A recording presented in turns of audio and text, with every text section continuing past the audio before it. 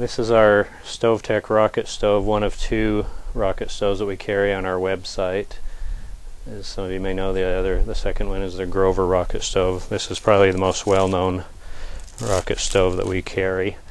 And most of you know that our website is dedicated principally to everything solar cooking, all the different kinds of solar cookers.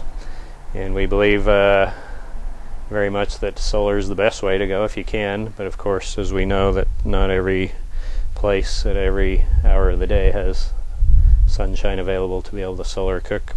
Earlier today, late fall day, I was able to solar cook my lunch, but now it's a lot later in the day and the sun's rays are not that intense, so we also use this rocket stove. We consider a rocket stove probably the second best method behind a solar oven.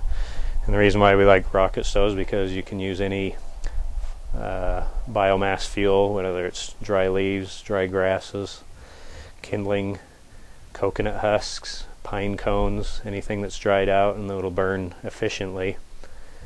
A rocket stove is designed on what they call a rocket elbow principle.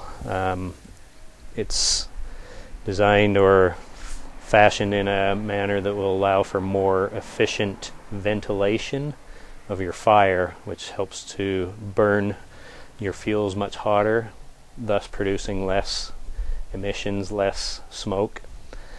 And it also enables you to use much less fuel than you normally would, say, over an open campfire. Rocket stove's insulated, so that you're not losing a lot of your heat into the stove itself and then radiating outward. So most of your heat will come right to the bottom of the pan where it's most effective, and it will allow you to cook more quickly and more efficiently with less fuel. So we're going to start this fire here. I like to put my paper down inside. I take a small wad of paper, and then I'll put all my other kindling right in on top of that.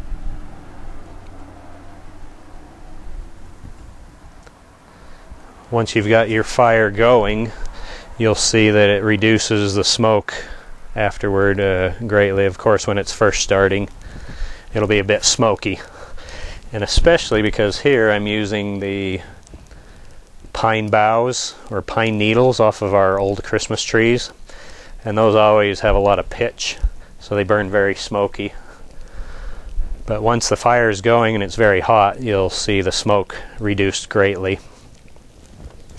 So I use the pine needles just to get the fire started. After that, we just use regular dried kindling, and we like to cut up our Christmas trees every year, save those for just in case. Same with a lot of wood that we'll get from construction sites. Since this smoke or the wood here isn't going to be touching the food, it doesn't matter if we're using pre-treated lumber such as your 2x4s and things like that. As you'll notice, there's very little smoke now and quite a flame already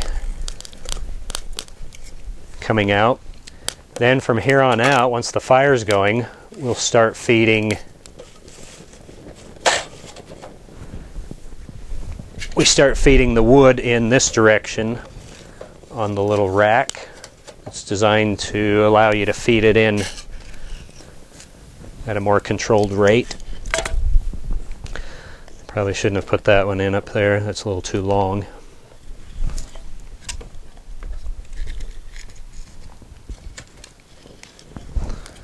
There we go.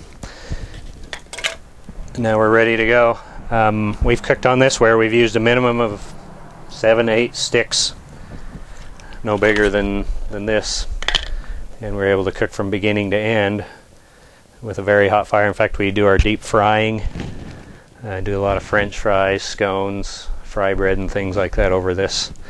And we use this quite often when it's cloudy or rainy, nighttime, which is not often down here that we don't have sunshine, but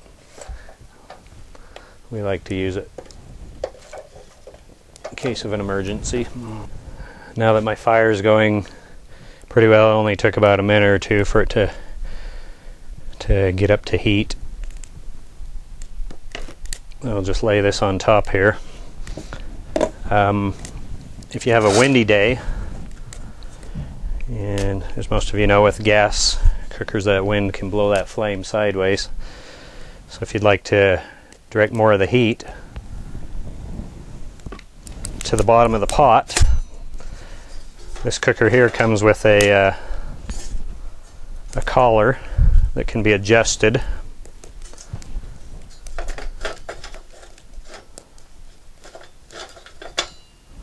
Lay it right there. Then lay your pot right down inside of that.